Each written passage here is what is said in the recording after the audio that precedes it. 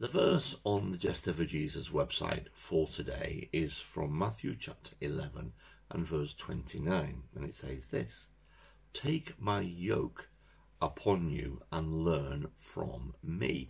This is the follow-on verse to what we had yesterday, which was, "Come to me, all who are weary and are burdened, and I will give you rest." And then Jesus is saying to us, "Take my yoke upon you and learn from me."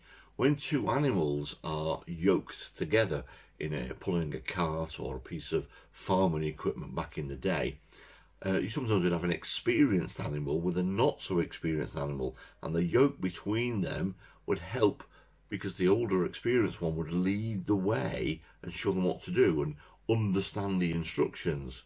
Jesus is saying, be yoked to me and learn from me. So whatever Jesus does and whichever way Jesus goes, then we would follow. We would follow Jesus. That's what he asked people to do. He said to Peter, "Follow me." And Peter followed him for 3 and a bit years, and then became a great leader and a great speaker because he'd learned from Jesus.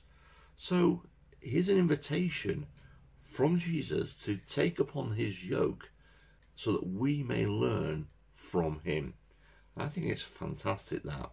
So I just want to picture, if you're out and about and you see a horse and a cart anywhere, and there's two animals together, just think, be yoked together, but be yoked to Jesus.